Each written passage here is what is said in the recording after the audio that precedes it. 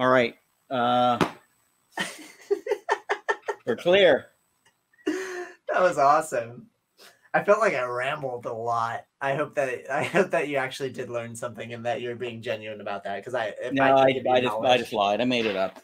I didn't teach you anything. You weren't taking notes. There wasn't any books that I showed that were super cool. All my collection sucks. Actually, I was trying to take notes, and I was having computer problems. Yeah, I saw that you were kind of pausing in that aspect, and I was like, "Oh man, should I talk slower?" But like, I have so much crap to go through, and well, it's not crap to me. Actually, it's all crap. Everything's crap, but it's fun and it gives me joy, and that's what I'm about. But your dinosaur Cadillac dinosaurs were interesting. Oh, yeah. I made sure that I wasn't familiar with that first appearance. Death Rattle. Number 8. Special Xenozoic preview, and that's where the Cadillacs and dinosaurs show up first. And then they had their Xenozoic Tales run, and then I think came Cadillacs and Dinosaurs, because that was after they had their CBS show. But I love dinosaurs. I used to have a dinosaur puzzle that I would like. It was like a simple puzzle, but I'd like do it endlessly as like a little kid. And I was just so fascinated with them. Do you have any like, what's something that you don't understand that you like, that you like can't get enough of and you're super nostalgic about? Because I know Gary B was all about Conan on the last interview. Is there something that like you have like a plethora of like either knowledge about or like you just really, really enjoy that's kind of obscure? No, probably not. At least nothing that would be out of nostalgia. Okay. Yeah, I mean, there's lots of. I mean, anything we collect, we probably have. Some sort of. Yeah, some sort of affinity to. Yeah. Right, but yeah, nothing that I collect is really anymore. Anyways, is really out of nostalgia. I mean, if I don't collect dinosaurs anymore, I don't collect rocks anymore. That was so. Are you? What's the goal of your collection going forward? Keep me from getting bored. Okay. And I'll probably get bored. It's coming, I'm sure. Yeah. And I'll move on to something else. It's in the back of a lot of our heads. Like, what's going to happen after? Like, where is this going? And if you're anything like me, if you stop learning or getting knowledge, like it becomes kind of monotonous and repetitive, and it's every single week. And it's like, how can I keep this up? Like, if not like from a commitment perspective, like we all have channels, so we're committed to a certain extent to produce something. But if we get burned out, like what happens? Like nobody's going to harangue us for stopping and moving on and being happy with ourselves. So. Right. And, and I know the things I collect are, in the book wise are things I'll never be able to put the runs together just because, because of some of the stuff being golden age and there being literally 5- and 6-figure books in the runs. Yep. Yep. So you get most of the way it's not there, like it's just one. There's multiple 5- and 6-figure books in the run. So absolutely, that's ridiculous to try to have that kind of, like, we both kind of touched on being completionist, but like if you have that kind of disposable income, what are you doing messing around with comics in that aspect? Right. And I keep thinking, well, all these high dollar books, if I had to pick one, and people talk about grails all the time, what's your grail? Yeah. And it's interesting because everybody's grail is a little different. Yep. May not actually be an expensive book. Maybe it's not always about the money. Not at all. Yeah. It's May just be one that's hard to find. Yep. We assume it's expensive because if it wasn't, you'd assume the person would have it. Yeah. Why is it a grail at that point? If it's a $10 book, just go buy it. Right. Yeah. You know, or unless I can't remember who it was. I was talking to somebody, and it was their grail was I don't remember what it was, but it was like $100 book maybe. Yeah. But the only way they wanted it was to find it in the wild. They didn't want to buy it. Oh, okay. So it was a more of a treasure hunt in that right, aspect. Right. Yeah, I mean, if they wanted to see it on the wall at an LCS or find it at a convention, they didn't want to just get on eBay or mycomicshop.com or whatever. Yep. You know, they had to find it through a natural process, not order it. Absolutely. The ferret, going back to Malibu Comics, the ferret #3. I bought the first one at just like a random lot of cool #1s, and then I stumbled across the second one, and then the third one, it's like a $5 book. I could just buy it on eBay, whatever, and have it sent to me. But I want to help support the community in the aspect of I always reach out to people in the community first before I jump to eBay or the online sites, because they're what's keeping the content going and what's perpetuating the industry. So I'll buy from them first or have them search it. I have people searching for the most random books for me. So I've got the first 3 issues of the Ferret. Oh, you do? Okay, yeah. I need issue 3. I thought that it ended at 3. I think it ends at 6. 10. 10. Oh, it's 10. Oh no. Okay. Yeah, well, it's actually 10. I gotta get 3 through 7 because the dude almost dies in the first one, and then he's still poisoned in the second one, and they somehow made it to 10. It's crazy. And that's the weirdest die cut cover on that. Yeah, that with the and it has just the cutout of his head, and it's just the ferret. Ripped from the pages of the Protectors. Yep, that's exactly what it is. But yeah, I love supporting the community first in that aspect. Are you familiar with the Beyonder? It's another okay. There is going back to the treasure hunting kind of aspect of somebody wanting to find their grail in the wild. In the Beyonder, there is a riddle that has yet to be solved. And the creator recently went on an interview. It was this past Tuesday. And he goes, okay, so the riddle hasn't been solved yet. And the person asked, do you still have the prize for the first person who solves the riddle? And he goes, yeah, it's going to be the first page of the Beyonder. And that's what he's given out. He's like, yeah, it's just sitting over here waiting for somebody to solve the riddle. Because he was so entranced with treasure hunts. There was I forget what comic book he referenced, but there's a treasure hunt in the comic book where the creator of the comic book buried something in the United Kingdom where the comic book readers had to go find it. And they actually went out and found it. I was like, that is so immersive. I heard the same thing about it wasn't a comic book, but it was a novel of some sort written in the U.S. Okay. Where the author buried a treasure. That's so cool. That's so cool. And left clues in the book. Yeah.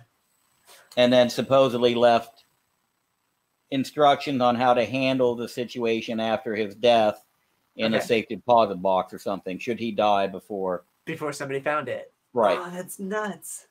Oh, I don't know if that's urban legend or if that's truth, but I seem to remember seeing it on a TV show, like an unsolved mystery show or something like that. But either way, it's cool as heck, and I love the immersive quality of it. There are books out there that have soundtracks that they want you to listen to while you read it, just for that second level of immersion. Yeah, and I've got a couple of art books like that came.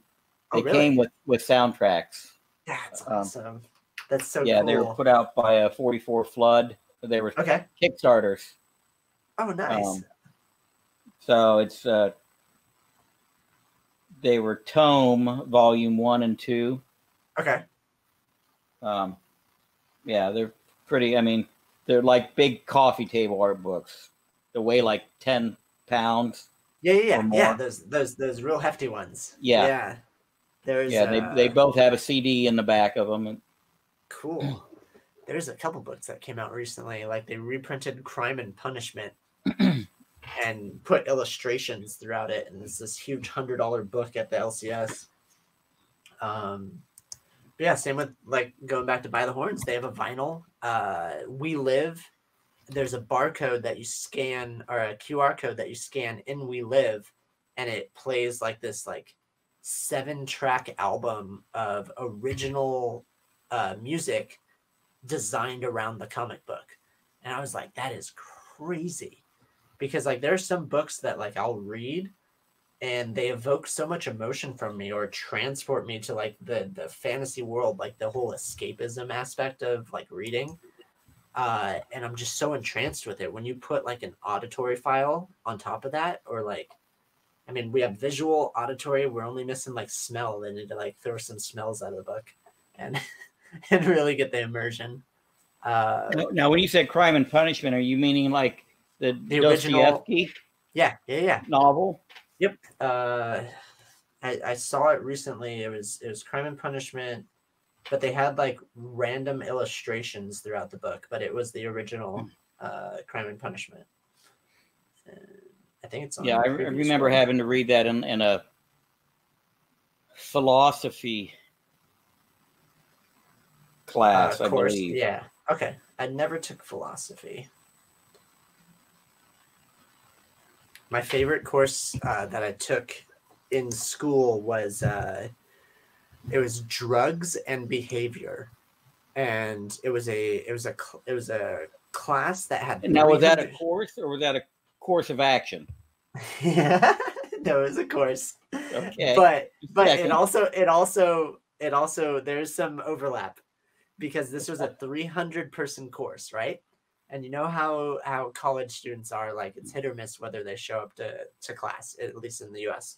The class was, you had to basically fight for a seat, because the class was completely full, and when there weren't enough seats, there was like standing room only in the back, because this professor systematically went through every single drug and its short-term side effects, long-term side effects, everything, like how it made you feel, what's the proper way to like take it. And like the questions from the audience were just the most off-the-wall things. Like they'd raise their hand. So let's say that I took 6 grams of yada yada, and I mixed it with blah blah blah. What would be like and like we would get like these debates where like we learned that there's only 3 receptors in your brain for stimulants. So if you're an avid drug user, and I'm not promoting drugs, but if you have more than 3 stimulants, that's usually when people will overdose. So like you're doing like cocaine, it has to be stimulants. So cocaine, let's say you're taking speed and ecstasy. If you like put anything on top of that, you will basically fry your brain and you'll shut down. And that's what leads to like the overdose aspect. Besides just taking like copious amounts of like one drug, you could also overdose that way. But like anything over 3 stimulants, there you only have 3 receptors, the capacity to accept 3 receptors, at least cognitively through neurotransmission. But it was so fascinating, because it was the only class that I ever went to where everybody took copious amounts of notes. Like this professor was going through just like, I learned about peyote, mushrooms, LSD, cocaine, heroin, methamphetamines, everything, every kind of like either regulated drug. We didn't get that much into like pharmaceuticals and stuff, because that's more of like a doctor's course. But it was fascinating. Like we would learn the side effects of marijuana and the tar buildup in your lungs, and it was so immersive. and it was definitely my favorite course. But like I took a step back in the classroom and I go, why is this classroom always full? And why is everybody just zoned in, paying attention, taking notes? And it's because it was a fascinating topic, and well, people were doing drugs. So and they wanted to know. And there's nothing wrong with the pursuit of knowledge, but at the same time, like people had their reasons. So yeah, I always thought that was an interesting story. Crime and Punishment.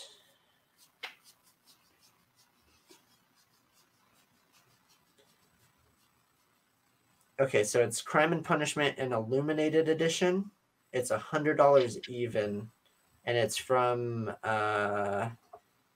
I don't know how to say his name. Fyodor Dostoevsky. Dostoevsky. Dostoevsky. Yeah. Okay. From the 1866 novel. And it comes in like this beautiful slipcase. And it's huge. Yeah. And that came out middle of August. So is that on your pickup list? It almost was, but like, I don't know. They sold the sealed copy, so they only have one more, and it's open, and it's so how many times have you read it? Never? Zero. Yeah, yep. Go to the library first. Yeah, I mean, to save the money, like there's a lot of books that you can pick up from the library. There's my girlfriend, or my past girl. It's like weird. We're taking a break. I don't know how to talk about it. Her mom's a librarian, and we get discounted Comic-Con passes, and we don't have to wait in line for San Diego Comic-Con. So we're always guaranteed passes because she's an industry worker. And that's she like constantly promotes graphic novels and having books in her library, and we're constantly going to like editors and publishers and saying, hey, like let's get these out to some kids and get it in these libraries. And it's kind of a cool aspect from that perspective of go to your library. Like it's there's so much knowledge to be had, and there's online databases too that you can get access to. All you have to know is a college student and get a login, or pay the school if you want to perpetuate that. But yeah, there's so much. When I had access to my when I went to college and I had access to their extensive library of research stuff, I just found myself reading random books. And then I have a pretty nice collection. I forgot to say this. I have a pretty nice collection of like medical books, like from like anything from neuroscience to like surgery and stuff like that. And I'm just, when I'm bored, I go in and I spend some time learning, and it's really fun from that aspect. Yeah, I like those big artsy type books like that. Yeah. You know, they're expensive. They look good, but I've got enough stuff around to look at or put on the shelf and never look at. But if it's something I actually will read again, then yeah, I'll buy an expensive copy of it because it's something I'm actually going to use. Like it's been a while since I bought anything like that. But are you familiar with Shahnameh? Shahnameh. It's a Persian epic. Let me see if I. It's like SHAHNAMAH or MEH. The author was Ferdowsi. It's just a Persian epic along the lines of, you know, Iliad, Odyssey, Gilgamesh, which I'm, you know, huge Gilgamesh freak. Gilgamesh, yeah, big on Gilgamesh. But I found out about the Shahnameh, and I'm like, well, man, that sounds pretty cool. So I bought a cheap copy of book one and started reading it, and was into it. And then I found these like super expensive hardbacks with all sorts of gorgeous artwork in them. And I'm like, this okay, thing I'm is hooked. cool. Yeah, no, I'm looking at it right now. So I bought, all 3 volumes of the hardbacks, and it's still something I read, like Gilgamesh. Every couple of years I pick it up and read it.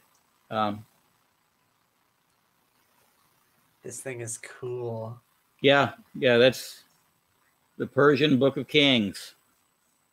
That's nuts. But like most, epics, there's, they all have their creation story. They all have some sort of a destruction, a biblical flood type story. Yep. There's so many parallels through all these different cultures. And it's so fun. And that's the most recent book that I read. It was Verge by Red 5 Comics. And I am a sucker for maps and period pieces. Like, if you can tell me about a time that I had no idea about, like, that is so immersive to me. Like, and what do you mean by maps?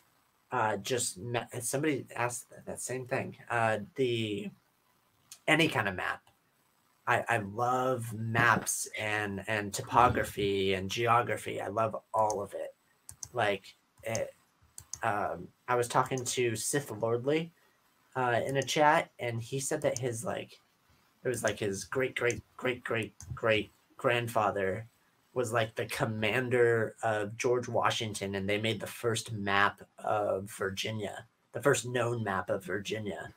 And it was just awesome. Like, I love maps, and just like maps with notes, maps with the different terrain. And I just find such fascination with that. And then period pieces, the fascination behind that is the unknown, like the storytelling that's gone through the course of time, and it's somehow dropped on our doorsteps, and we get to learn about those same stories that happened way before us. I love the amount of knowledge that you can get from that.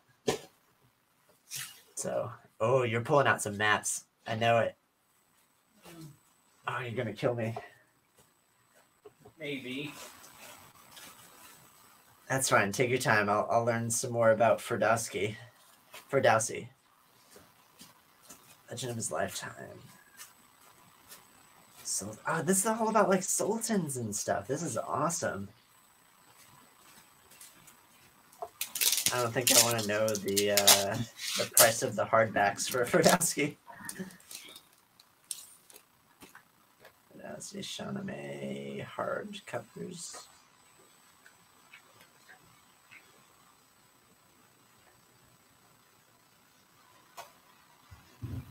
Oh, cool. The Epic of the Persian Kings. All right, what do you have? Yes. I just love maps. Anything, yeah, like how they attributed like figuring out what things were and where things were located. This is just to kind of further along the story. Yeah, it's so immersive. But I'm trying to talk the artist into parting with it, but the actual map. Oh gosh, yeah. Okay.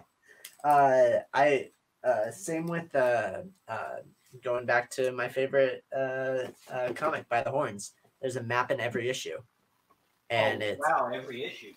Every single issue, there's a map that the main character draws, and the monsters that she faced across it, and like little tidbits about it. And I'm talking with the artist right now to get a commission of like a map of like, because like By the Horns, like they have this whole expanded universe, and I want to try to get him to draw me a map, and it's going to be fantasy based. It's not going to be like real or anything, but I love artistic depictions of topography and geography. It's just so fascinating to me. So did you ask the artist about the originals from the book, if the pages were available? He draws digitally. Everything 100% digital. Yep, 100% digital. And that's a topic that actually needs to be discussed more, I think, because there's this whole like painted pictures are amazing, and it's kind of like a landscape that's being lost because of the convenience of digital art. You can erase so much easier and back up mistakes and change things. Just everything's layered in digital art. But right, and it's, I mean, obviously I prefer a one artist piece, you know, where this one artist does start to finish, but you know, most of the time you had one artist doing the pencil, and then you had an inker coming in, then somebody different was doing the coloring. You know, a lot of hands involved. Yep. But you know, the next best thing, I guess, is a lot of artists now are doing. They're doing the initial drawing on a tablet, and then printing out the blue lines, and then hand inking and coloring. Okay, yeah. So you're still getting an actual artist hand on it. The same kind of you can see strokes of things. Right. And I talked with Austin LeMay about this, and he brought up the fact that he notices in digital art what programs they're using. He goes, he said if he knows what brush they picked out to do whatever stroke they did. Yeah. Yep. And he knows but he uses enough that he can definitely pick that out. I mean, because he's using the same brushes. Yeah. So, but then he also draws too, and it's. I was kind of upset, but then also I know that when I get something from this artist, it's gonna be like a completely done by him. So you gotta balance. You gotta balance the two. So. But yeah, I don't think that's talked about enough. The transitional period, and then like how things are shifting towards digital, but then digital prices aren't, because like how can you charge the same amount for a digital comic book and not produce a product? Like you don't own that comic book, you don't have like a physical copy, so why should it be cover price? And I think that was like an industry thing. From what I've heard from people in the industry, was like, this is how we're saving LCSs. Because if we completely shift to digital, there won't be an LCS anymore. Right. Because the hard copies won't even matter. And I think eventually, like, the magazine industry that's sort of double-edged, I think. I think that's a side effect of them being greedy. That's okay. Yeah, that's fair. I don't think they were being altruistic, you know, from the get-go. I think they said, if we put out a 99-cent book, the artist or the publisher is losing something. Correct. Yeah. You know, but if we put out a $4.99 book, they're all still making their same cut. Yeah. Plus, you know, the benefit is the LCS is making something and staying afloat. Yeah. So, but I mean, maybe they did, you know, say we've got to keep the little guy alive, but I'm sure it came down to the money out of the publisher's pocket. Absolutely. And the artist. Yep. A lot of conflicting issues. I could say creators, not just artists. But yes, I understand. But yeah, because I mean, every digital book should be 99 cents at the most, really. Yeah, because what's their overhead? Like they sell so many copies, but it doesn't cost them to produce the second copy. It just costs them to produce the actual initial edition. Yeah, I mean, you can get full novels for between 99 cents and $4.99 at most, but I mean, usually $1.99 is. Yep. I'm out here trying to buy like $300 liquid vanadium redux flow battery books so that I can learn about like different types of batteries. Like that's what's on like my shopping list. It's like I'm just a sucker for science. I love science. Any kind of aspect of that. Thanks for showing those maps, especially the epic. The epic of the Persian kings. That's fantastical. And then that map from the other one, that was from Chasing the Dragon. Yeah. Which you can still find the issues. Well, you probably can't find them in the LCSs, but you can find them online. The trade is out now, though. Okay. It was a good series. Oh, Chasing the Dragon is another form of smoking heroin from Urban Dictionary. That's fun. I got to realize that the comic industry is kind of the small. premise of the book is dragon's blood is actually a drug now, and they're making synthetic dragon's blood, and so there is some overlap. Okay. Yeah. Yeah. Cool. Yes. Definitely a dual meaning. Fair enough. At least they're cognizant of what the title insinuates. Yeah. Yes, it was definitely intentional. Okay, cool. Geez. Yeah, they probably would have sold more if they would have, publicized that it was a drug book. Instead of like basically saying that it's like high fantasy and there's dragons. Yeah, the first issue went to second printing, and I think that was it. Okay. Do you collect multiple printings? It just depends. Okay. It depends on how invested I am in the book. Like that one I did because I know the artist. Oh, cool. Okay, so you actually have like a connection to it. Buddy Mask.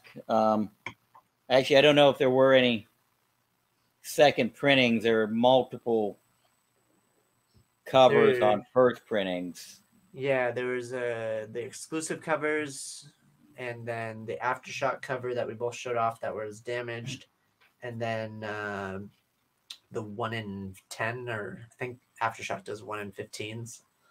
Yeah, then there was the ambassadors. Yep. Oh yeah, that's we have to hit up E-Man for those. There's tons of ambassadors though. I met the ambassador, the Aftershock ambassador for my LCS. He was dropping off like stickers or something. The main question that I wanted to ask you, based just kind of on our conversations that we had, was like, what are your plans going forward with your collection? Do you have plans, or are you just kind of going about it? Once everything is 100% cataloged, which I'm really close. I've got cool. Like somewhere between 3 to 5 short boxes to go. Oh, that's it. Wow. Okay. And then I'll be 100% cataloged. Okay. Then it's time to start separating out things I actually want to keep versus everything else I'm going to sell. Okay. Lots of 50-cent and dollar books to sell. Yeah. 10,000 of them probably. Oh yeah, no. I mean, look at the quantity of it. I mean, we're all very cognizant of it. But yeah, I'm going to start separating out, and I've started to do that a little bit with these black plastic BCW boxes. Yeah. So I'm putting my PC stuff in that. Cool. So there's my Walt Disney Comics and Stories box. There's my Dell 4-color box. There's a Conan box. I'll start separating them out like that on the big runs. Yeah. And then the little stuff maybe start alphabetizing, but okay. I'm hoping. Go ahead. Maybe weed it down to 5,000, give or take. Something manageable. Yeah. I always got like this great enjoyment. Like we would be on like these community hangouts, right? And you would be going through like these crazy books that I've just never seen before. And they'd be like these old Disney books. And I'm just like, oh man, that's super cool. Like I'd keep cutting everybody off because you're just casually flipping through these books. And like, I understand how you like Dell so much. And it was like the nostalgia factor was kicking in for me because like, I didn't even know these things existed. Like I'm relatively new, but like you can't really harp on me for being new to the industry because I'm young. I didn't have like time to jump into this. But you weren't in it since you were a kid. I mean, yeah, exactly. So I don't have like the early aspects of it. I have when I jumped in like the middle 2000s. Like that's when I was introduced to it. So like my knowledge is just so low, and the time that I've had to read this, like the admission that I did about not reading a bunch of books, that's because I spent so much time organizing it and figuring out what it is. So when I sell something, like I like make sure that I read it before I sell it, and I actually get to know like what's going on in it and the knowledge behind it, because I'm not going to sit here and say I don't know what the heck this is. Like somebody else take it. Like that's disingenuous in that. I mean, aspect. I'm worse than you when it comes to reading, because in the new books I've literally read Chasing the Dragon, Bunny Mask, and Parasomnia. Oh, you did read Parasomnia? Yeah. No way. Okay. I'm keep saying I'm going to start on Maniac of New York. Yeah. Yeah. Okay. Because he's still got artwork for sale from that book. Okay, got you. But I haven't gotten to it yet. But I honestly don't know if I've read anything else. Wow. Okay, that's interesting. It's because like we don't talk about that. We just have the people who hyper read books and they have their review shows. Yeah. And that's the kind of knowledge that I was like absorbing. Was like I follow 4 or 5, maybe 6 different review shows that I religiously watch in that aspect. And I get my knowledge from that, and I get the general concept, and it allows me to participate in these conversations that we have, because it's like, oh, hey, do you know about this book? And you go, oh yeah, it's about blah, blah, blah, and blah, blah, blah, and this happens. I just bought another piece of artwork, by the way. Okay, what'd you buy? I can probably show it. It seems like that's what you're leaning towards too, is more like the artwork aspect. I like my art. Let's see here. Yeah. What is that on? That's on camera 4. Oh, heck yeah. Because you say your favorite question to ask is what kind of artwork do you right, collect? When it comes to the artwork. Yeah. So this is from All Out War. Okay. It's a Dick Ayers penciled page. Cool. I forget who the inker is now, but just a random war title page I've seen listed for a long time, and it just... Heck yeah, that's wicked. I like Willie's Jeeps. Finally, he made he dropped the price and still had to make an offer, and I got it for $85.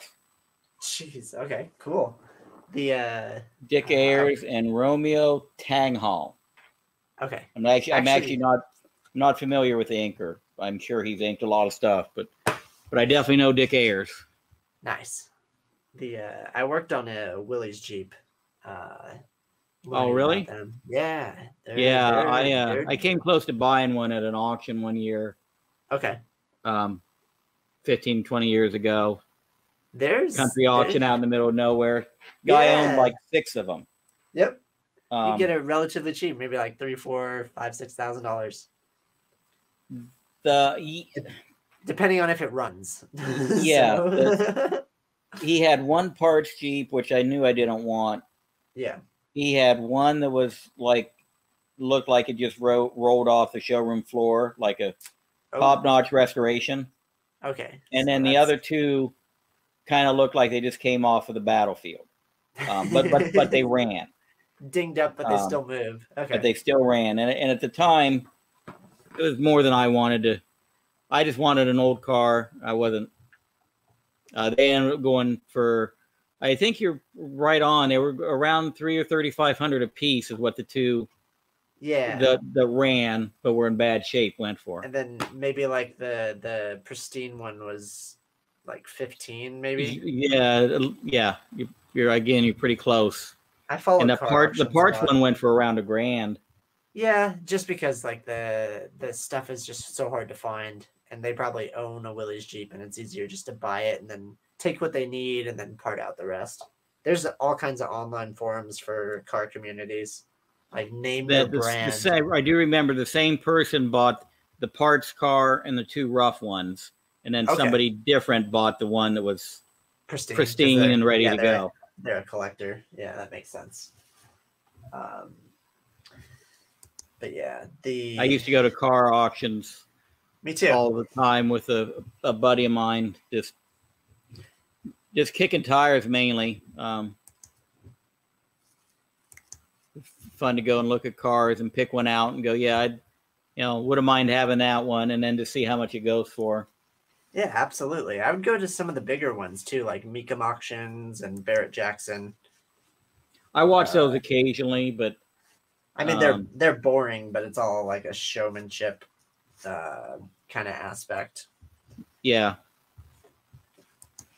They're real loud and they expect you to get caught up in the excitement of auction bidding and whatever dopamine receptors they activate while you get the excitement of buying something and competing against other people for it. The whole business model of eBay. Yeah. In a nutshell, yep. Yep. Except you get snipers on eBay. That's me. There's nothing wrong with it. You get what you want. I'm not out here haranguing them because I do the same thing. It's the way their business model was made a certain way, and you put a timer on something. Why not take advantage of the timer? Why any bid that goes off before the last minute, you're just raising the ending price for yourself anyways. Remember going to an auction and are you familiar with the Lincoln Zephyr? I don't know. Yep. When you look it up and look at a picture of it, you'll remember seeing it. Super familiar. And at the time I was looking for a parts car, a project car. Like it's like a big car, right? Yeah. Okay. And we went to this auction out in the middle of nowhere, and they had the guy had probably 25 cars, had a huge barn for cars. And back in the corner with this old Lincoln Zephyr. I didn't know the significance of the car at the time. I just looked at it and I'm like, that's pretty fucking neat. Yeah. It was a 39 split window. Oh, okay, cool. Oh wow, 39 awesome. Zephyr split window. Yeah, but it was parts car. It was rough, but they said all the parts were there, minus, and they listed what the car basically needed. Mm-hmm. And I thought, well, this would be pretty neat if I could pick it up for, $4 or $5 grand and get it finished. Anything under 10. And come to find out that at the time, this particular model, whatever else was special about it, it was only the 11th known to still be in existence. And as a parts car sitting there as is, it's sold for like 40-some thousand. Holy crap. 1 of 11, and it's a parts car. Right. Okay. So, yeah, it's a $250,000 car, basically. Yeah. But you figure after that, I figured I had expensive taste. Fair enough. They look nice. Put some nice white wall tires on them. Really pronounced. Yeah, it wasn't long after that I ended up getting a Mustang instead. Gotcha. What's the condition of your Mustang? It's frame up restoration, so it's. Oh, cool. Yeah, it's pretty good. We when we restore, we'll take every bolt to the bench grinder, shine it up, or clear, basically clean it up and then clear coat it all and then screw it back in. These things are awesome. Yeah.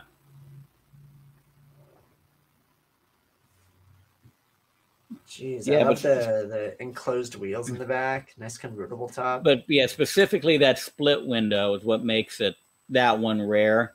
Oh yeah, I haven't found a picture of a split window, so. Yeah, because the rear window is actually, it's instead of one big window, it's two. Yep. It's split down the middle. Yep. And that's tough to do on those kind of cars too. There we go.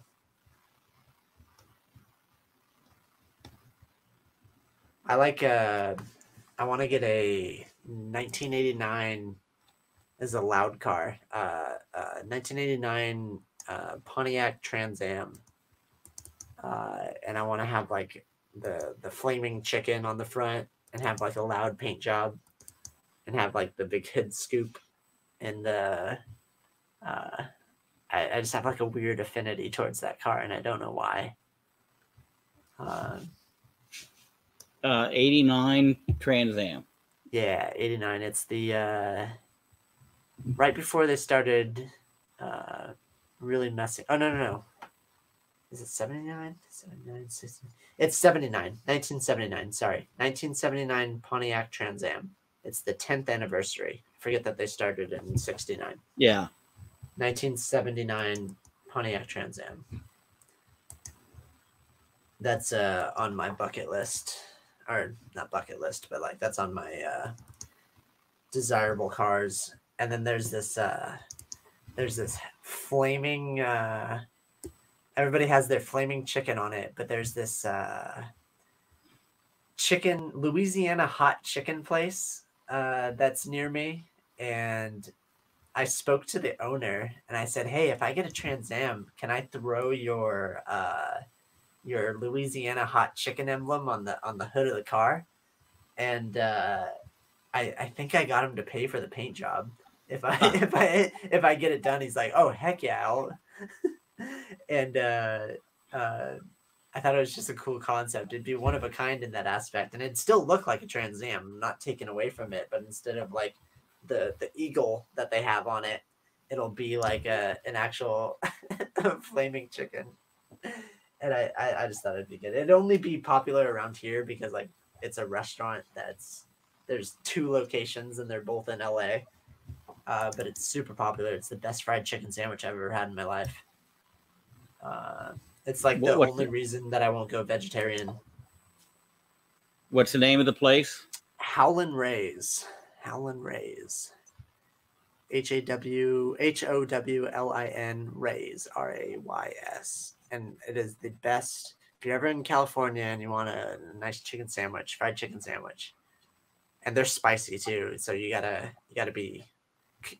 understand what your spice level is that you like, because they'll go from Carolina Reaper to just like KFC country chicken or Popeye's chicken. But it's absolutely delicious. And then it's like a red flaming chicken that I want to get the logo of. And I was just going to slap it on the hood of the car just for shits and giggles, to be honest. And yeah, if I get a free paint job out of it, why not? That's yeah, like all the better. That's the most expensive part of the car. The engine and the paint job. Oops. Drop my remote.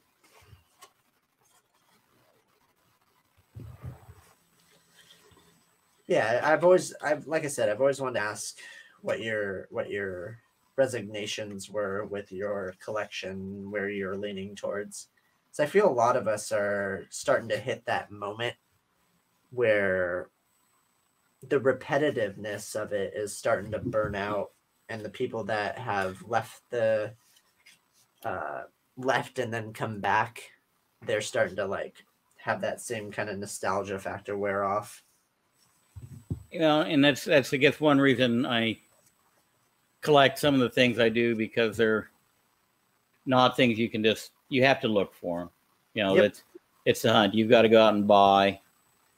And then there's always a challenge of getting them, you know, reasonably. Like hopefully by the time this airs, I'll have gone through this box I got over here, but I just got a short box in the mail. This was filled with books.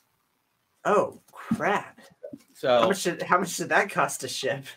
I was trying to add it up. ballpark, it was about $800 for the 100 books. Okay. Shipped. Okay. Including shipping. So yeah, I understood that. The contents were, what era are we talking about? Postage paid, 17 pounds. Yeah, it doesn't have a shipping price on it. Okay. They were all Dell 4-color. Oh shoot. Okay. So it's all gold and silver books, with the exception.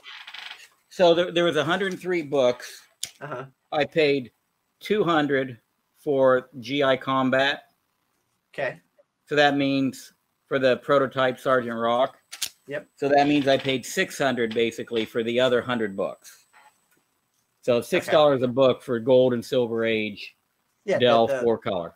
That's like the good luck finding these books package. So it's, and I got some duplicates in there, but you know, the guy had them listed. I've had pretty good luck of finding people that have a bunch of books online. Yeah. And say, hey, how much are all of them? You know, you've got 50 listings where you've got 1 or 2 books per listing. How much to just sell them all to me? Absolutely. And I've had pretty good luck of getting them, I mean, at least half of what they were asking just by taking the whole lot. Yeah, why not? I mean, that's the whole, like, there's a whole psychology behind that of when you lump something together, you can ask for less because they're selling more than they thought that they were. Even though that, like, one thing, as long as you don't get under the cost of, like, what the one thing was that they were trying to sell.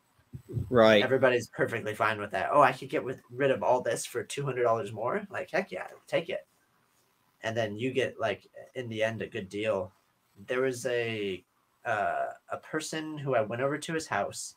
He was selling comic books, and I didn't realize how valuable this guy's collection was. And he had a garage full of comics, like just stacked completely. Everything was organized. He knew the prices of all the stuff, and he had a shipping container that he was loading and shipping overseas of one buyer that is just buying up most of his collection.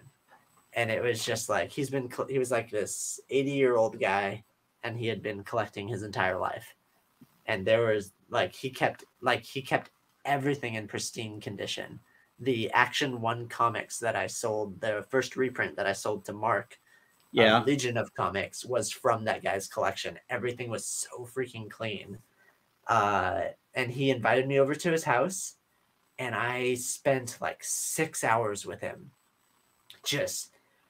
I was learning so much, and he had so many stories to tell, and it was just so fun to be like a part of that, of this guy sharing his collection with me. And it was really like, I only brought like $800 with me, and I spent all of it. But it was so cool sharing. Like, he was telling me stories about like Stan Lee and stuff, and like about like the industry and like where it was going and what he thought. And it was just really cool to see his perspective. And he sold me a plaque, which was Amazing Spider-Man, the first appearance of Amazing Spider-Man, ASM 15, right? Or no, it's ASM 15, right? Why am I blanking on this? Amazing Fantasy? Yeah, Amazing Fantasy. Jeez, why am I saying ASM? Amazing Fantasy 15. Is that your Mustang? Yeah. Nice. Oh, that's beautiful.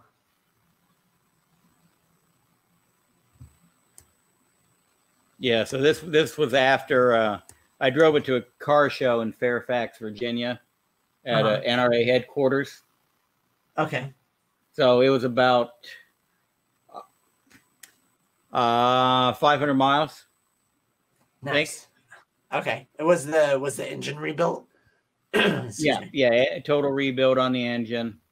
Okay. And then what's your odometer? It was at the rebuild, it was 60,000, give or take. Okay, cool. So not much.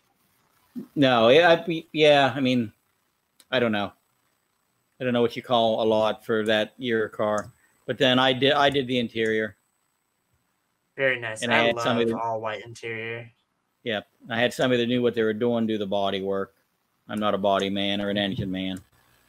Okay. Yeah, you'd like our Mustang. Wow, I'm getting like frog throat. You'd like our Mustang too. It's also light blue, all white interior, convertible. Amazing Fantasy 15. Why? I just kept blanking for some reason. He sold me a plaque. It's a sterling.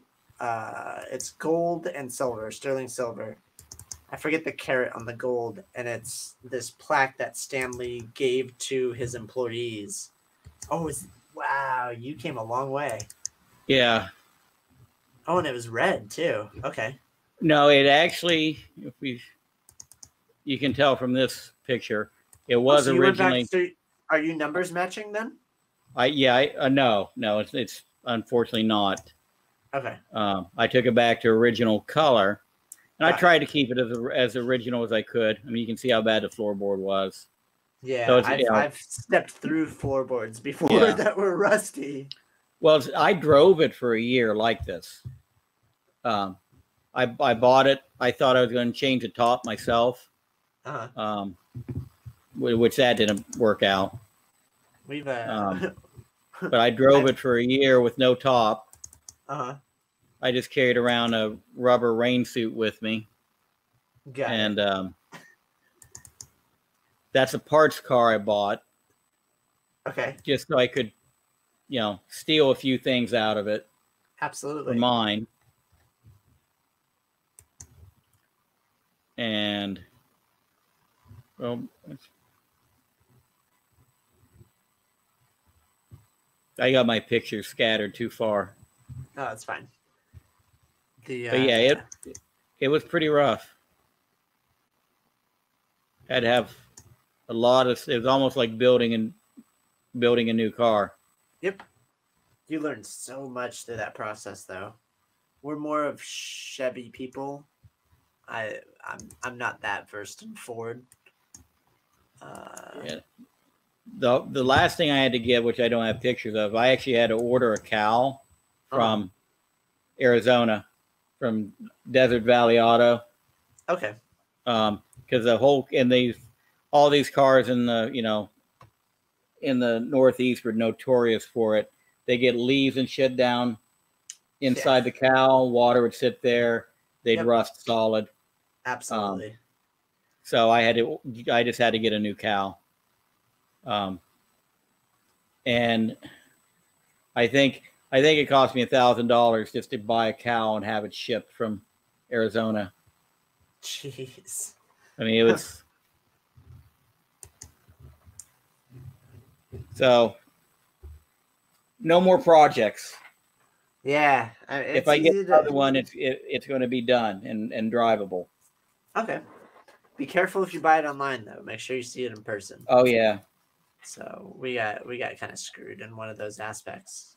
But to finish off the Amazing Fantasy story, like this guy sold me like a gold and silver plaque, and it was like Employee of the Month, like a plaque that Stanley gave to his employees, and there was only like a certain amount of them.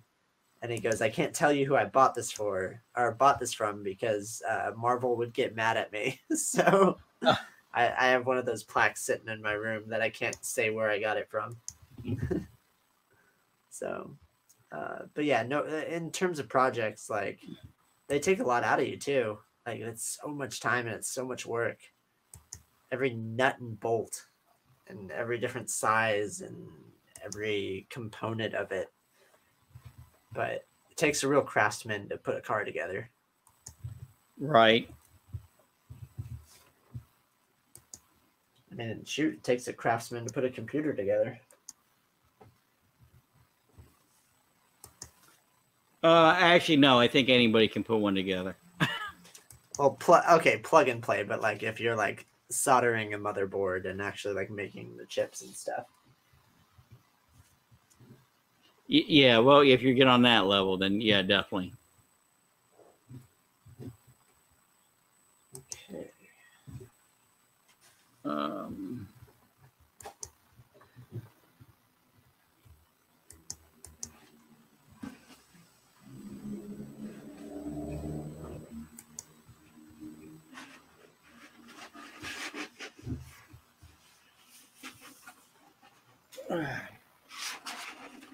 You rolling pictures back up now, looks like? Yeah, I got about 20 minutes of reorganization. I Right. planned all this out last night. I had everything separated and in a corner of the room ready. And I had actually forgot one of the questions. And I wasn't ready for one of them, but I had everything else. So I wasn't ready for two of the questions. How could you not be ready? I just blanked on getting the stuff for it in terms of the show and tell aspect.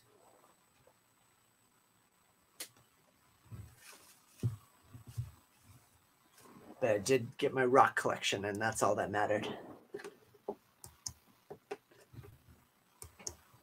You and Dank. Dank was the other person who was a rock collector. Nice. The I really liked my stick collection though. I like stick with random holes and like I don't know. It was just weird stuff. Weird stuff that I was into. Dank and I are very similar. We have good conversations on the side where he just loves like he's almost like a motivational speaker, like the way that he carries himself, and he's just so calm and well spoken, and he just everything sounds like it has meaning, and there's just so much gravitas to the words that he chooses. It's fascinating to me. He's very easy to listen to. His Cooking for Damien series. Yeah, I mean that he could come up with some really. If he just needs to cook something that's got meat in it, you know, but other than that, I mean, he could have some freaking hilarious skits. Yep. And still do something informational, you know. Yep. Absolutely. I like his Mr. Poppins series. That's probably my favorite one that he does. And then he's also part of a writers channel that he invited me to, where it's just a group of like a dozen writers, and they meet every Wednesday, and they just bounce ideas off each other. And you show your work, they provide feedback, and it's like a writers collective. Yeah, I thought it was really cool. I need to get back into that. I used to write a lot, and I've got so many unfinished writings. Yeah, I'm with you. I'm with you. Get 2 or 3 chapters in, and then. Yep, and then you get distracted by the new shiny thing that's in front of you, or the other project, right, or something else that piques your interest. Yeah. What's that over there? Ooh, that looks interesting. Let me figure out everything about it. And then it just spirals. But yeah, I definitely want to get back into the writing, but that would have to detract from something else. Yep. Priorities, I guess. Yeah, I mean, there's not enough time to do everything that we want, but as long as I figure if I'm using my time learning, I'm getting something from it, and if I feel a sense of enjoyment, then that's time well spent. And as long as you get all your other stuff done, I mean, we all have jobs, we all have lives, but yet we're able to take like, what are we at? 3 hours of our day on a Sunday and just shoot the crap and talk about everything and anything that piques your interest and keeps the conversation going. I find it fascinating and also like just enjoyable. Like it was. I don't know. I'm just happy. So thank you for including me in this. Oh no, it's definitely been an experience. I knew I was going to see some interesting books and some books I hadn't seen before. Which for modern books even, is still. I could show you just random stuff that you've never seen before, and it came out like 2 weeks ago. And you're like, what the heck? How did I miss that? Like, there's a story called Never Never. It's a retelling of Peter Pan, but with cannibals. And the Lost Boys are the cannibals.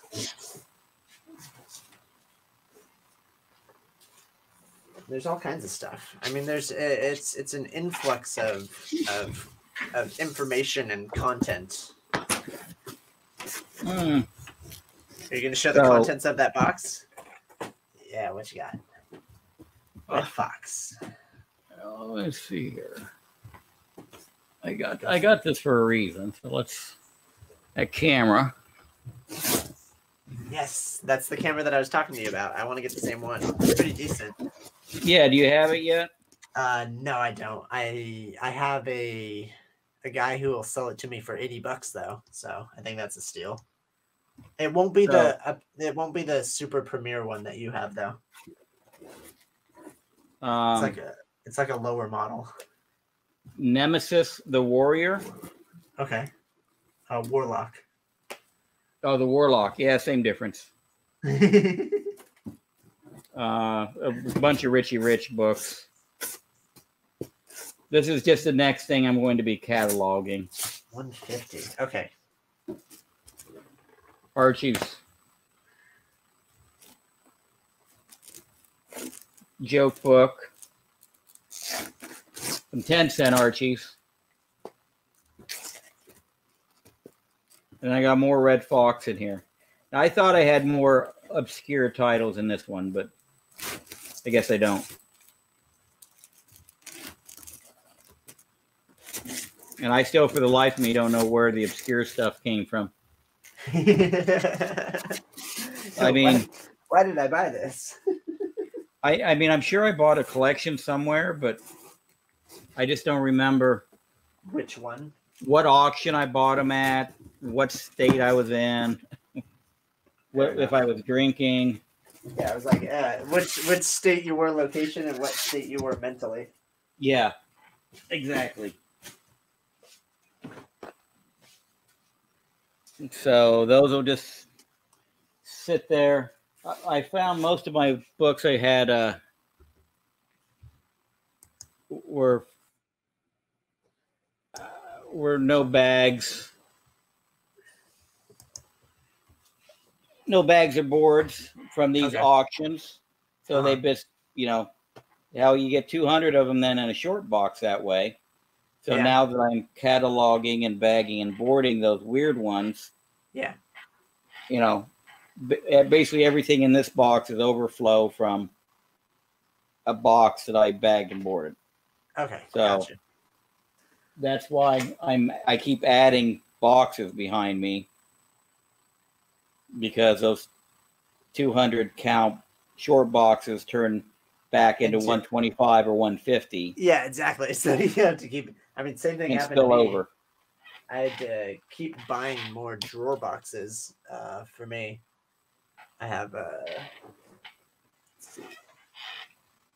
my collection's all right over there. Oh, and you've got them in the drawers. Yep, and then all cataloged and organized, and I have dividers in them. But all the dividers do is take up more space. I can only fit I'm going to be making a custom shelves for these plastic boxes. Okay, for the BCW ones? Yeah. I got a kind of a proof of concept to get in place to see how it works. Okay. So that I can put a box. So every shelf is an independent shelf, basically almost like creating file cabinets. Yeah. I understand. So every box will sit on its own shelf, and then I'm thinking I can stack them 10 high in here. Okay. What's your ceiling? Is that like 15 foot? It's just over 12. Oh, okay. All right. And would you start from the floor, or how elevated are those? Yeah, I start from the floor. I start from keep yourself like 6 inches off the floor or something. Well, probably just about a 2x4's width. Okay. Off the floor. Do you have? I'm not even sure where you are. Do you have like fire sprinklers or? No. Okay. No, I don't have. I mean, there's. I guess I've got a copper water line right behind the books, but copper that would last a long time. That would freak some people out, but no, not really. If it was done right, and you could see corrosion. Yeah, well, we just pulled one. We had I forget how much it was now. It was a several $1,000 water leak. Oh, okay. It might have even been $10,000 water leak. We had copper line that was underground. Ended up with about a pencil-sized hole in it. Yep. Pinhole leak is what we call those. And it wasn't a pinhole. It was a pencil-sized hole. Oh, pencil. Okay. Wow. Okay. Never mind. Yeah, like an 1/8 inch in diameter, probably. Jeez, that had to have been spewing water everywhere. Okay. Well, it was underground, so yeah, under cement or it was under a building. Wow. Okay. Jeez. And that's why it took us so long to find it. Yep. That's a pain in the butt. Okay. Yeah. What's been causing a lot of those is municipal water sources have been adding chloramine to water to filter out fecal matter. They've been doing this since the 80s. And the chloramines attack impurities in the copper and cause those holes. And then what happens is once you get the initial hole and the hydraulics of the water escaping the pipe makes the hole grow bigger and bigger and bigger. So if you don't handle it immediately, it turns into a bigger problem. Yep. So, yeah. Yeah, and the water in this town is terrible. I mean, hot water tanks don't last more than a few years. Oh, that's absurd. Okay. You should get like 15 years out of your... you would think, especially commercial grade. Yep. Which is what we put in all the apartments, but... That's absurd. Okay. Well, we just bought some of those new Ream plastic tanks. We're going to see how they do. I mean, they might hold up to the whatever chemicals they're putting in that's deteriorating the other ones. Yeah.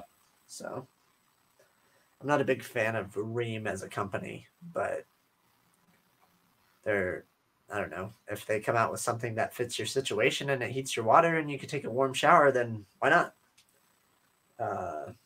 But yeah. So what's your thing with Ream? You had bad product experience or?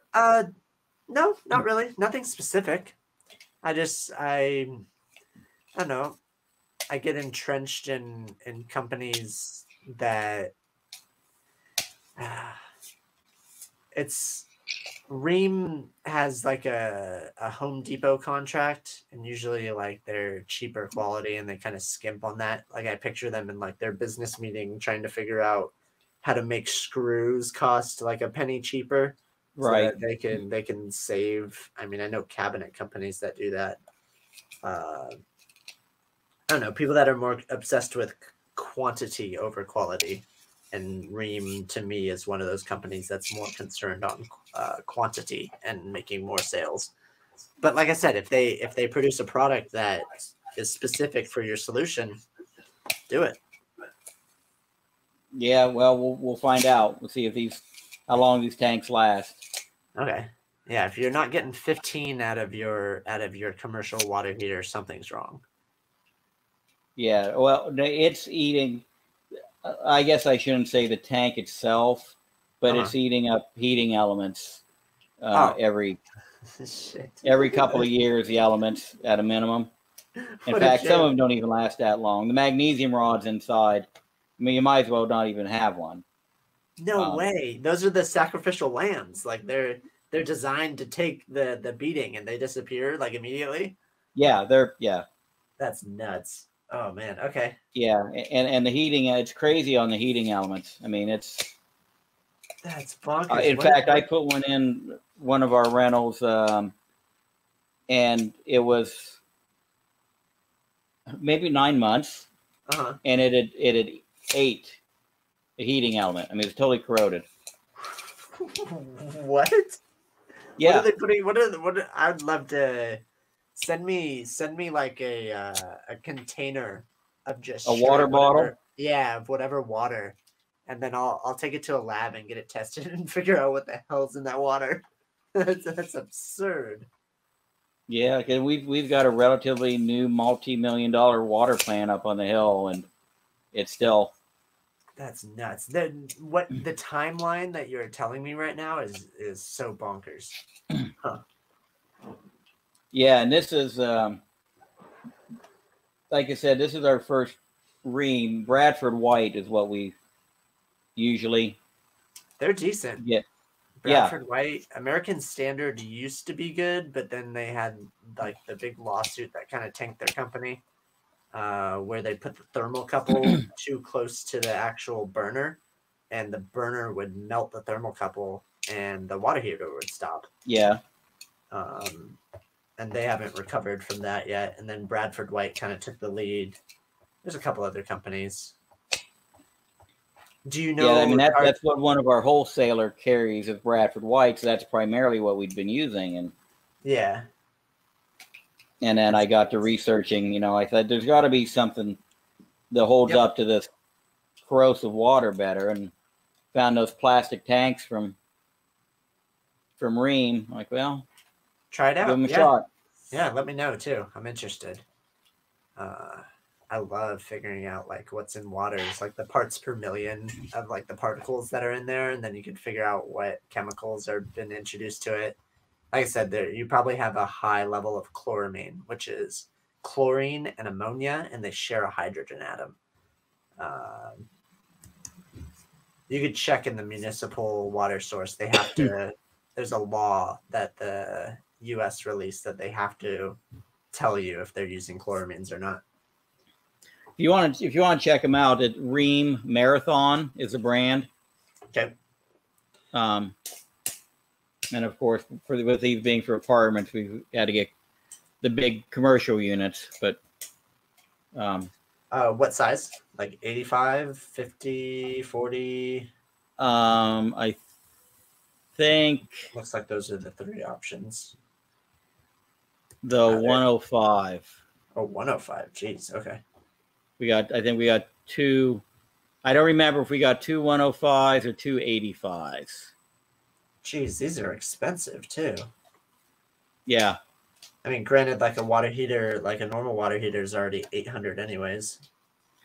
Well, yeah, everything's gone up. Blah, blah, blah. Polybutene. Okay. Impervious to corrosion is what their claim is. No need for, and eliminates the need for an anode rod. Okay. Yeah, why not? Foam insulation. Perfect for areas with hard water. Oh, are they electric? Yeah. Okay. Source 240 volt electricity. Okay.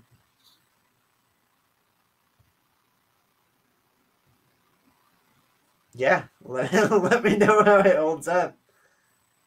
That's nuts. I've never even heard of these. I mean, I know so far the tenants all claim to have better pressure and more even heat. And it's probably because we've got bigger tanks. Yeah. And we've seen a drop in the electric bill, too. So I think there's a lot better. Because those old Bradford Whites, we had to wrap the insulation around them. And yeah, these are already insulated. So yep, that's what it says. I mean, you touch the outside the tank and it's cool to the, I mean, doesn't even feel warm. And there's just some pretty neat features on them as far as ease of hookup of where they've got their knockouts and. Yep. Huh. Cool. There, learned something new in the actual industry that I work in. That's nuts. There's gotta be something in your water. Yeah, it's probably the shit that's going through aliens' blood.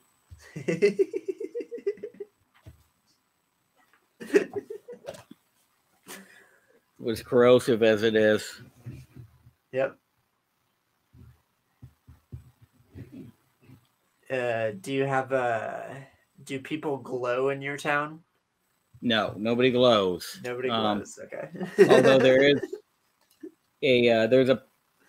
is a plant that has some radioactive byproduct that they manufactured vanadium. Oh, okay. We have a vanadium plant. Oh, geez. Okay, and that's actually the metal that I wanted to use for my solid state battery was vanadium. They great. And they used to back then I guess they either didn't know it was radioactive or didn't care, but they always had this slag left over, and they just had it piled out in the back, and like, hey, anybody that wants it, come get it. And there's like so many building sites that are lined with this. Because there's like, I mean, free tiling to put down, before you pour concrete or whatever. Yeah. Jeez. Okay. That sounds like a lawsuit. Well, I think they'd probably claim that it was stolen material. So okay, fair enough. It was kind of one of those things. There it is. We just don't care if you come get it or not. Okay. But yeah, Vanadium Corporation. Great. All right. Vanadium's an interesting metal. So you're playing with a tape measure, and I'm playing with this little thing that I use to blow off my lenses on my cameras. I'm trying to avoid playing with my knife. Ah, okay. Fair enough. We've all got to have our fidget spinners, right? Yep. Or stress balls, or just something to keep the mind occupied while you try to sort out the craziness that's happening in our heads. We're talking plumbing. I just found a clamp sitting here. Yeah, there you go. Nice little pipe clamp. Those actually work pretty well if you have the rubber for it. Yeah, that reminded me that I've got a permanent solution yet to come up with for a pinhole I fixed. Okay. What's the permanent solution? I haven't figured that out yet. Oh, okay. There's a couple different ways to go. It's just in how application. It's in how much new line we want to put in. Okay. Oh, that's true. Yeah. Because it's on copper, and it's like inch and a quarter main coming in to feed the building. Okay, decent size. Yeah. It's actually like a 3-inch main that comes in. It's down to inch and a quarter plastic. Okay. Which then is going into copper. Okay. So where do you make the transitions? What do you mean? Where is it 3-inch? Where is it inch and a quarter? Where is it copper? Where are the transition points? Do you know? Yeah, they're right. They're within a few feet of one another. Oh, okay. So the 3-inch main comes in, and they stow the inch and a quarter plastic to it, and then the plastic connects into our copper. Okay. So what's the composition of the 3-inch main? It's probably old lead. Okay. Oh, so more than likely galvanized then. Yeah. Okay. Yeah, it's the original feed for the building. Okay, yeah. They would have used galvanized piping. And then at some point it was reduced with the plastic to go into our copper. Yeah. If you go directly into the copper, then you get electrolysis, and the copper wins the fight of electrolysis. but leaves it badly damaged and flaked.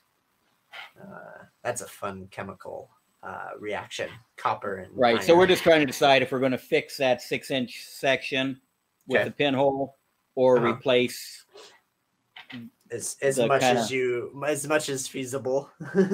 Right. Okay. Right.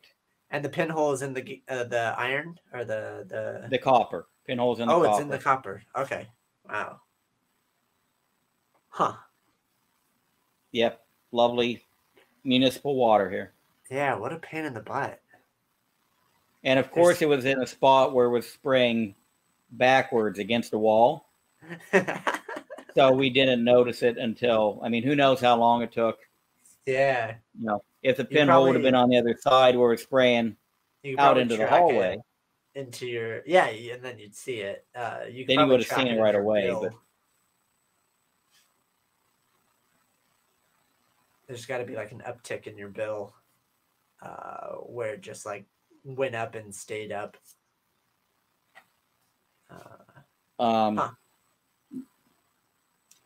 Yeah, we were still trying to parse that out. We were just recovering from our pencil-sized leak underground. Yeah. Okay. Jeez, those pipe clamps are decent if you install them properly. They'll hold for a while. Don't over tighten. Yeah, I never, especially on copper, like you have to use. They're designed for galvanized. Like that was their initial, like they're designed for the iron pipe, and you have to use a size smaller because they fit the copper that way. But if you have a finesse to it, it'll last a while. It's definitely not a permanent solution though. No. And we put that caveat and everything, but like there's a pipe clamp that I installed 10 years ago, and it's still doing fine. And we told them like, hey, this isn't permanent. Like you're gonna have to like change this. And 10 years have gone by and it's still holding. So it's definitely a touch.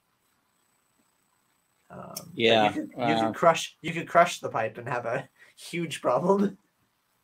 So right. you install them live, and then you get it down to a manageable, and then go a little bit more.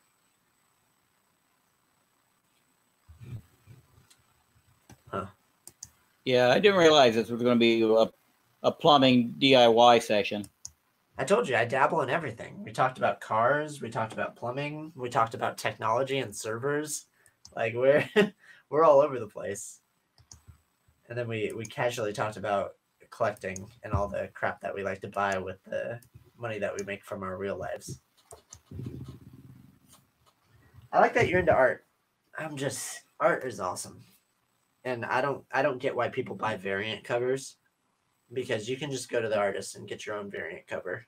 Like if you like it that much. Yeah, variant is the FOMO and the speculation. Yeah, that's all hogwash to me. Yeah. I'm guilty of it. Oh yeah, don't get me wrong. Like yeah, I see some behind you, I think. Present. We're all guilty of that fact. Yeah, one thing I don't fall for though is the store exclusives. No, the homage covers. Oh, okay. Because it's I see it as somebody being too lazy to come up with their own idea. You know, if they're really paying, if they're really paying tribute to the original cover, they give the original artist all the money from that issue. Yeah, there's I'm glad you said that. Jeez. When I go to San Diego Comic-Con, there's a panel that I always go to, and it's about raising money for old retired comic book artists who aren't have no income. Every industry, I shouldn't say every, almost every entertainment industry has something like that. Because I hear one of the radio stations I listen to, they push for it for broadcasters. Yeah, like broadcaster relief fund or something like that. Yep. And it's for all the old DJs who, you know, didn't have retirement plans or whatever stations they worked at, or fell on hard times, or whatever it may be. But, absolutely. And yeah, I support the. I mean, we had that comic auction for cancer. Like, I think that there should also Chris did. Yeah, I think that there should also be one for that fund for supporting old comic artists, because that's who perpetuated all this. And got us to where we are now. So, well, yeah, I'm sure there's already a fund for that, isn't there? There is, yeah. But I'm saying, like, you could raise money to donate to that fund, because they're still not where they need to be. I think they're at, like, they support like 30% or something. The numbers are real low. But it's a bunch of honest people trying to get money for creators that are just can't work anymore, or don't have work anymore.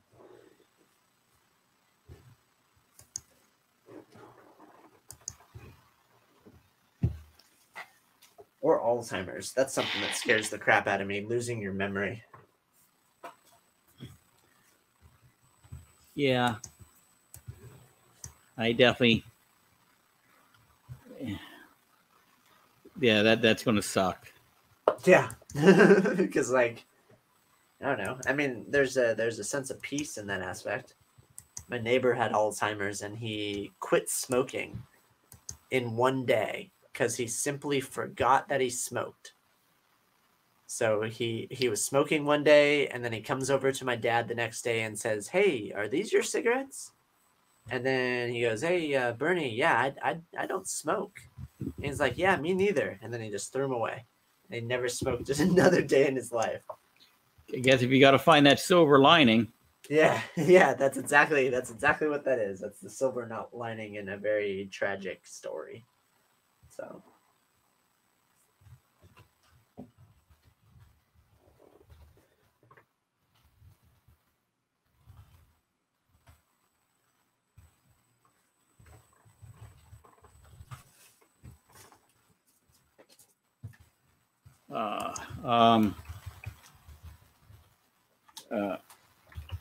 Somebody sent me a message about artwork for sale.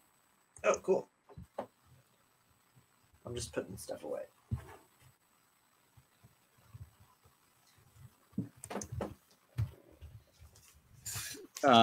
What's your next video you got ready to go? Next will be, you'll actually really, really like it. It's going to be a bunny mask review. Oh, that's right. You got a panel you're doing. Yeah. If you're, I mean, I'm at 10 right now. If you're interested, it's going to be Tuesday at, this Tuesday at 7:15 Eastern. And it'll probably only be 30-45 minutes. That's all I'm really allotting for it. And I think if you wanted to be on it, you'd probably take Austin LeMay's spot, because Austin is kind of on the fence about it. I'll probably just chime in from the peanut gallery. Yeah, that's cool. Same with Manny Chamorro Cinema. He's going to be he elected to be in the live chat.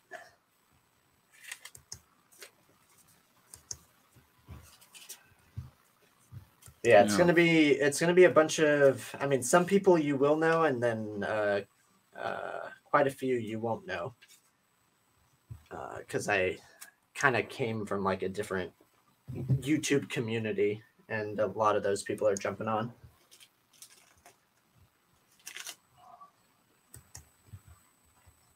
Oh man, these are some nice pages. What are they from? Some early Jim Valentino Shadowhawk pages. Oh shoot! Okay, cool. Let's see if I can switch over to this.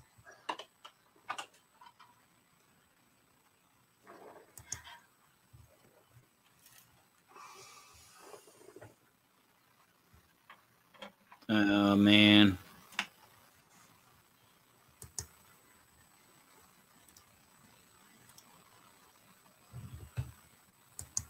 Just what I need. More expensive artwork to buy, right? I don't know if I want to take the point of being an enabler or something else. And it's funny because there's one piece of artwork that I've been looking at for several years on an artist site. And I haven't, it just sits there and I haven't bought it yet. And I know I'm going to look on there one day and it's going to be gone.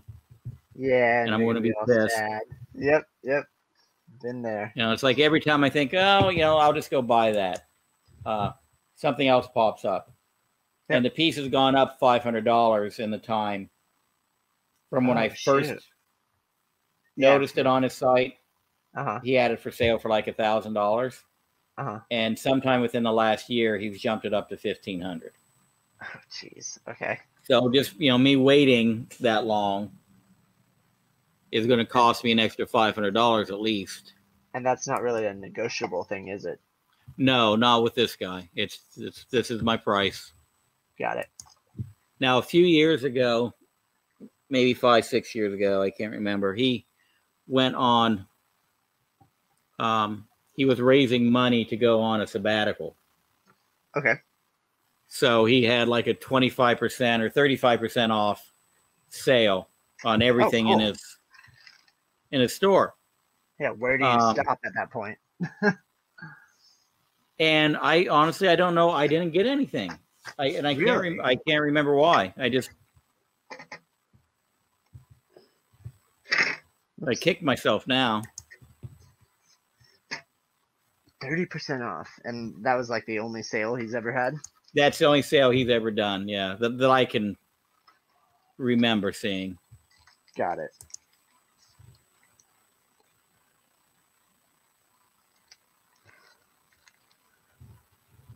Dude, I might get that page just because it's the cheapest one he has.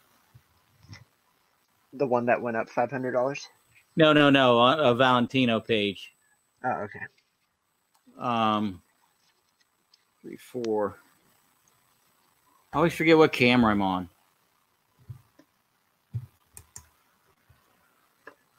It's just pretty simple.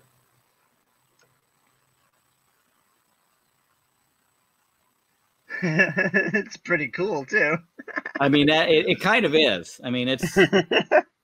There's nothing wrong with simplicity. It doesn't have to be super intricate for it to be good art. I mean, for $350 for a Valentino page, I mean, it's not too shabby. Yeah, I mean, it's not as cool as this page, but it's also $2,500 for that page. Holy crap! So it's actually a 2-page spread. That's cool. To Frank, the nightmare is over. Did you see that? Second page to the right, bottom left corner. Oh, yeah.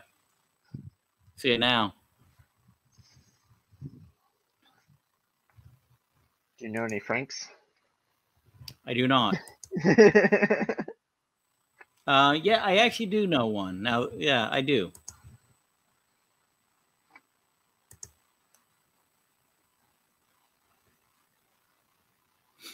Man, there's some nice $2,500 pages, but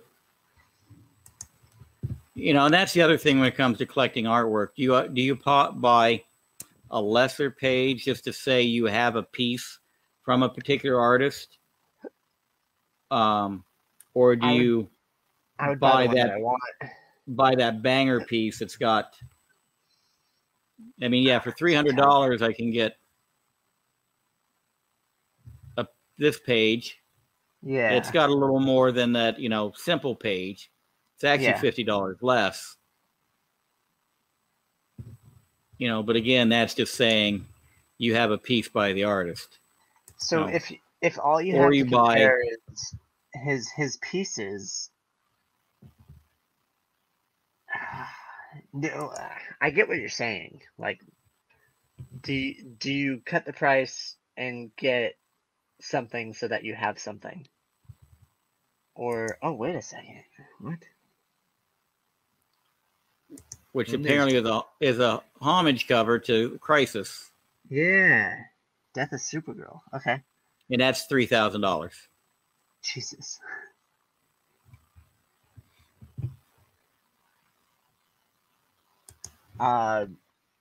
My personal opinion, out of all the ones that you showed me, I really like the No one. The No. Yeah, I mean, it kind of grows on you. I mean, yeah, I think it looks cool. Then here's a 2-page spread for $800. Okay. See, that's all just like what do you?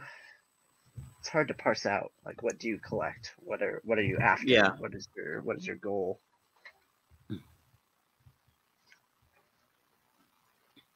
And this would be something for the binder. That's pretty cool too. This is an $800 page. Okay. Valentino work doesn't come up very often. Not at all. No, I mean, it's not as desirable as obviously like McFarlane or even Liefeld's work, I think. But Okay.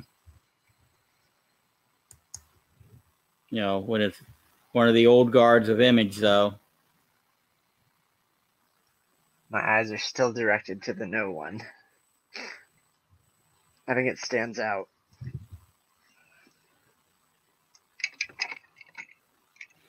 All right, I'm going to have to think those over. I mean, you have to factor in price point regardless. Yeah. I mean, you can get the most elaborate one, but then for the same price, you can get like 6 less ones.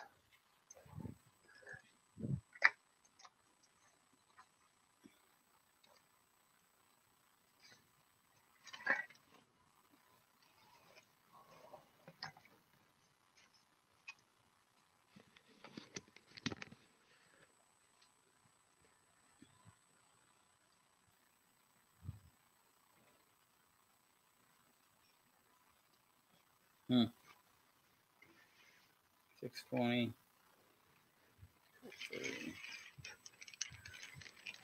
All right. Well, I think I'm going to have to be the one to tap out of this. Sounds good. Like I said, I was just packing up. All right. You lost your goggles, but what type of goggles are those? These are just construction goggles. Oh, okay. Just safety goggles. Yep. Just to keep my. I thought maybe they're like ski goggles or something. No, I mean they are polarized though. I can use them to ski, but they fog up too easily. There's no vents on the side, and you need those to ski or snowboard. Yeah. So, yeah, let's go ahead and call it. It's been fun hanging out with you. All right, yeah, just shy of 4 hours. I don't think we're going to have any full watchers. No, not at all. I have to decide if I'm going to maybe chop. Wherever you want to cut it, it doesn't matter. Whatever you want to do creatively, it's your decision in the end. The conversations were all over the place. So yeah, I think I might just cut the whole backstage out for a second and post it as a second video on its own. Sure, why not? Yeah. That's probably the smarter thing to do. Yep. I don't know. I'll think about it. Whatever you decide. And then we'll talk whatever we want to do to promote it or whatever. Okay. And it'll air the 16th. No. Yeah, 16th. Got it.